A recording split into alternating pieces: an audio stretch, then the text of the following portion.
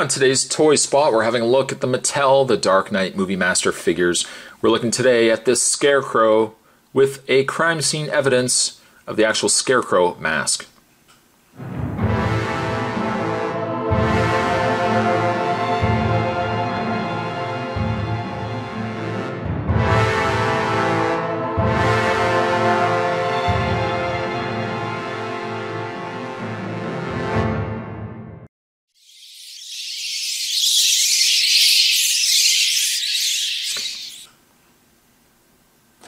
The packaging would be the same as all the other Dark Knight Movie Master figures. There's nothing that varies at all. And I'm actually wondering if they're going to change up the packaging at all.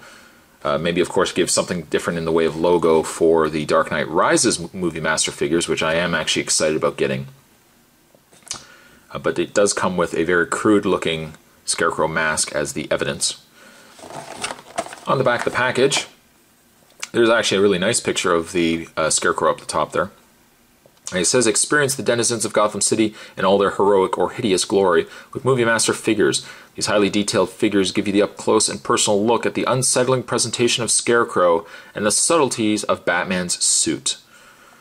And speaking of Batman, the other figures that you can get, there's a Chase Ghoul figure from Batman Begins, and also the Batman from Batman Begins. Both of which come with Batarangs. The only one I have not picked up is the Ghoul. And as far as I know, he is still pretty expensive on eBay. I probably don't necessarily need to pick him up. But anyways, that is packaging aside. What I'm going to do is take a bit of a break. I'm going to get this opened up. We are going to have a look at the Master of Fear, Scarecrow. Stay tuned. Having a look at the crime scene evidence, what we get in the case of Scarecrow here is a very crude burlap sack. It's supposed to really depict the Scarecrow mask. As you can see, there's eyes going on there. It is pretty crude though. There's a cord, like a cord wrapping, tying off the bottom of it. But you can take the mask. You can take the crime scene evidence bag, same bag that has been released with every other Movie Master figure. I mean, I'm curious to see if they're going to do the evidence bags with the Dark Knight Rises Movie Master figures, and if that's the case, I wouldn't necessarily, I would say that they could probably just avoid putting the evidence bags in. I don't see a need for the evidence. I would just prefer more accessories than anything else, but you do get that. I just kind of just tossed it to the side. Having a look at the Scarecrow figure, I gotta say this is one of my favorite Movie Master figures. Now they have re-released, well, they later released a Scarecrow in a suit, a business suit, and I will be reviewing him as well. For the meantime though, the original Scarecrow figure that we got is the Scarecrow as depicted from the very end of the movie, when Katie Holmes, Rachel Dawson, is stuck down in the bowels of Gotham City. And in rides the Scarecrow and says, I believe something along the lines of, the only thing to fear is fear itself. But a very cool looking Scarecrow figure. This is definitely one of my favorite Scarecrow figures. It certainly beats the standard deluxe figures that came for the Batman Begins toys, because that Scarecrow was just terrible. But I think the detailing on the mask is just fantastic. You can see all the stitching, you can see the eyes underneath. And actually, what I like about it is, even though it is not, as you can see, it is not a mask over top of a face, it does look as if there is an actual face underneath had you peeled this off.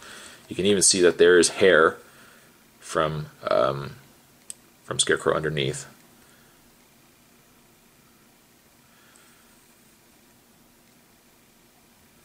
I think they picked a perfect, Cillian Murphy, I think that his name is, I think they picked a perfect Scarecrow. As you can also see, he's wearing his straitjacket. The strapping on the back there open, so you can still see that he's wearing a shirt and pants underneath. I like these really, really long sleeves that they've given him as well.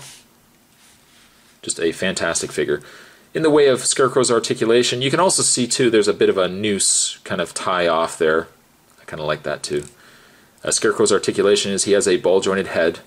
He has a pin and socket shoulder that will allow his arms to bend in and out, rotate all the way around. There's a bend in the elbow. There is a rotation in the hand, although you can't really get into the hand because the way the sleeves are done, but that's not really that big of a deal. There is a mid-torso bend, but you can't really get into it just because this the straitjacket is kind of covering a lot of it. His legs, however, do bend forward and back, in and out, a rotation in the thigh, a bend at the knee, and of course the hinge bend in the foot. Now, it's a matter of preference. You yourself might prefer the Scarecrow more in the suit, and when I open that figure up, I'll do a comparison between the two. Or you might prefer Scarecrow here from the end of the movie in Batman Begins. I kind of love this figure. I just think he's got a lot going on, and he's just got a really good personality to him. And by the way, if anybody was asking, Spot, what are you going to give him? I think I'm going to give Movie Master Scarecrow here, I'm going to give him a 7.5. Just a great figure to get, and if you really are on the fence as to what you want to pick up for the Movie Master figures, I think Scarecrow is certainly a good bet. Let me know down below if you have this figure, and also let me know down below what you would give this figure as a rating. And in the meantime, I'll see you guys next time.